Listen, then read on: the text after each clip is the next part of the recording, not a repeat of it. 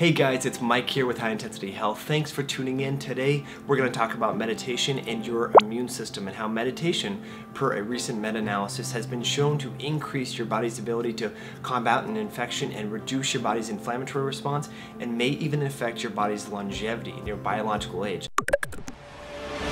So this meta-analysis looked at 20 different randomized controlled trials, a total of 1,600 cumulative adults, in these different studies that they analyzed in this meta-analysis. The number one finding that they found is that meditation is consistently linked with a reduction in nuclear factor kappa beta, also known as NF-kappa B.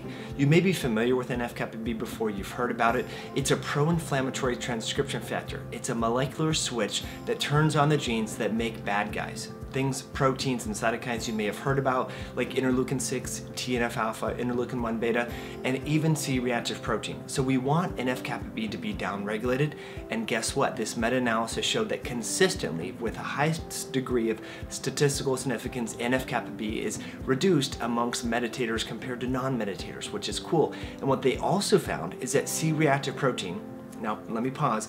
You know this is a non-specific marker of inflammation. However, we do know it is linked with all-cause mortality and heart disease and diabetes and so forth.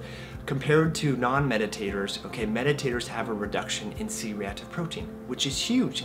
Now, that's the bad stuff that was downregulated. What was upregulated? Well, this meta-analysis found that telomeres, they're the protective caps on your chromosomes. I liken them to shoelaces, if you will. If you look at your shoelaces, you have that little protective cap. Those are the telomeres. Well, the enzyme telomerase is responsible for making the telomeres, for maintaining them and making them longer and so forth. Well, the enzyme telomerase was upregulated amongst meditators versus non-meditators. Again, this is over 1,600 people, so this is a pretty large cohort.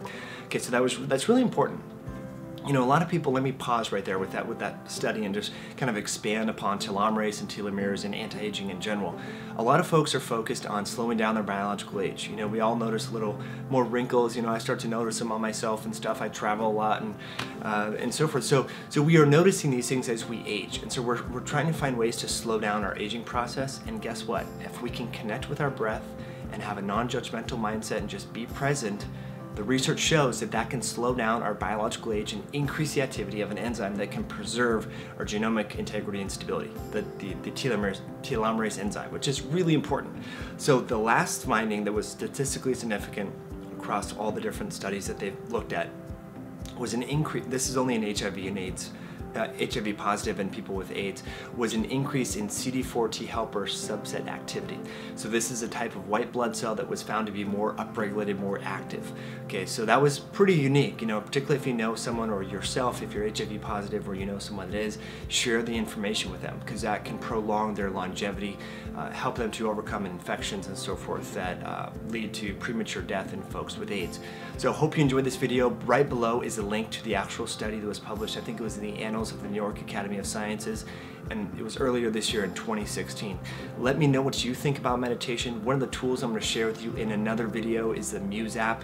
It's a quantitative EEG device that I found to be very effective. Also, HeartMath is great as well. You can learn more about the Muse app by going to meditationaid.com. And if you want to learn more about HeartMath, you can go to learnheartmath.com. I'll have the links to those below this video and also to that clinical study below this video as well.